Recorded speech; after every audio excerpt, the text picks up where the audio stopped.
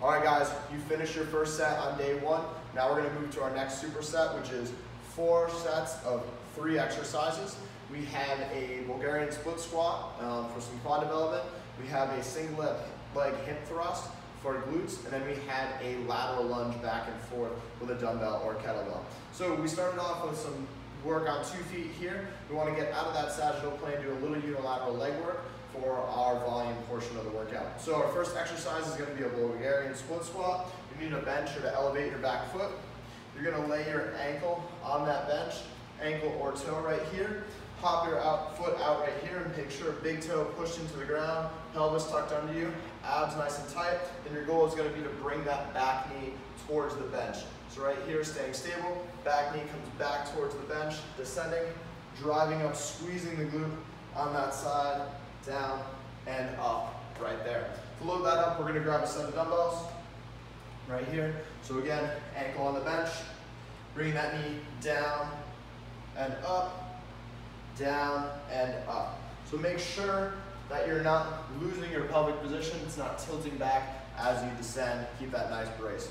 You're going to perform 1 set there. Move on to the next exercise, which is going to be a single leg hip thrust for a little hip extension training to the glutes. You're going to come down, shoulder blades on the bench, hands behind the head or out to the side for balance. You're going to post on one leg, elevate the other leg out nice and straight like this, dropping the hip to the floor, driving all the way up, pausing for 3 seconds at a time, back down, and pausing. Now, if body weight is too easy for this exercise, you may want to load it up. Grab a dumbbell or kettlebell, lay it across your lap, right here. Again, onto one leg, driving up, pausing, driving up, pausing, right there. All right, so one more exercise in the superset with the dumbbell or kettlebell. You're going to open your feet nice and wide here. This is a lateral split squat. So dumbbell at the goblet position right here, toes facing slightly outwards.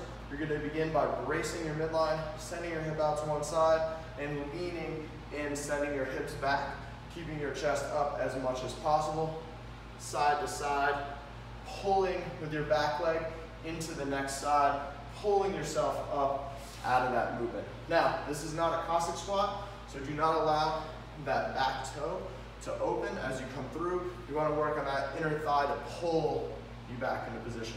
All right, so again, 4 sets for these 3 exercises. Cut down on the rest a little bit. This is about volume, not strength.